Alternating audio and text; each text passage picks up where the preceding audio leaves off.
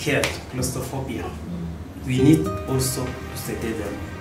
Because some will not, they are saying, I'm not breathing, I feel like suffocating. So in such case, we sedate such patients instead of having panic attacks. A patient can also be escorted, can be with a relative inside or a guardian, and they'll be able to do it.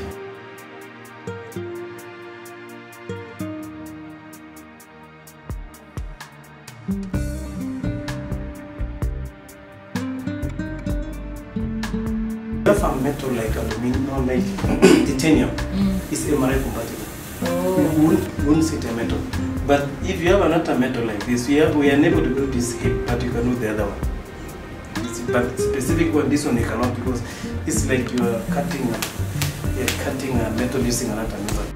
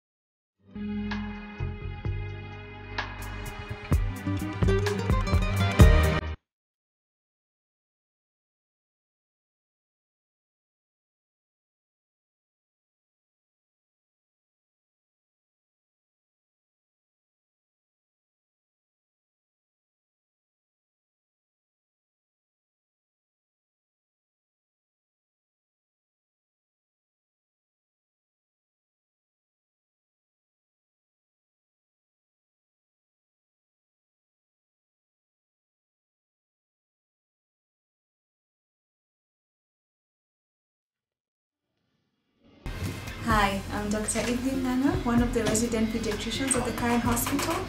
This is a department that has been in existence for a couple of years now, with a newly launched ward for inpatient services, that's the Amboseli ward. We also conduct outpatient services, vaccinations, here on the 3rd floor of the Karen Hospital.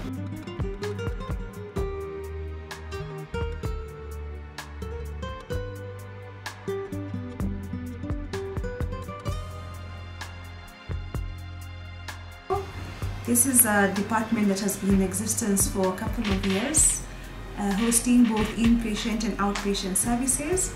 The inpatient services having its own ward called the Amboseli ward that was recently launched last year. It has very many nice pictures all over to just help in the recuperation of the kids.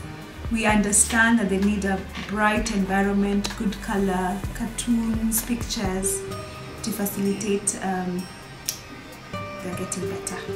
So in this department, we like looking at a child holistically, such that whatever brings the child is not the only thing we focus on, but we assess their growth, we assess do they have any delay in milestones for the younger ones, any speech delays, how is their weight, how is their height, how is their diet. And being an institution that hosts many other departments, we are able to work together in a multidisciplinary manner.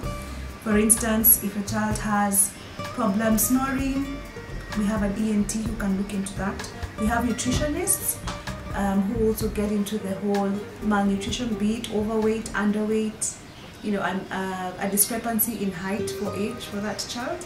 Then we're able to address the child holistically. If we need any surgical interventions, and we do have surgeons in-house, able to review our children and make sure that by the time they're leaving, everything has been holistically addressed. So pediatricians are available the whole week, Monday through to Sunday, every day 8 a.m. to 5 p.m. for the Monday to Friday. On Saturdays we close the clinic at 12:30, having started at 8:30 in the morning, and on Sundays available from 10:30 all the way to 5:30. We also boast of an ICU in the event that we have very critical patients, be it from a road traffic accident, poisoning, a fall of a height. We're able to cater for that here with the presence of neurosurgeons as well, and neurophysicians and neurologists. We also look into their care while at home, and so in that light we have come up with a nanny training where we are going to be training the nannies and the mothers on first aid, the basic first aid principles, be it a baby choking, be it a burn, be it a fracture accidentally suffered while at home. They're able to do something quickly before they're able to reach the